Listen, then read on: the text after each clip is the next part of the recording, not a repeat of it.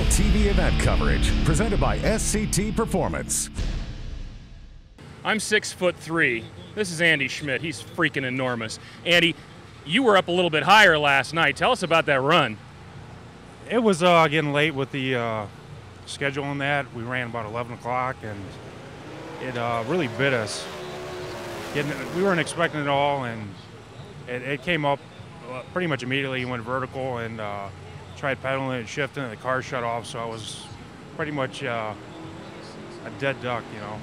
I know you're used to getting the car up like that, but with the car shutting off, it came down pretty hard. I'm assuming it did a little bit of damage by the spark show we got. Yeah, it was.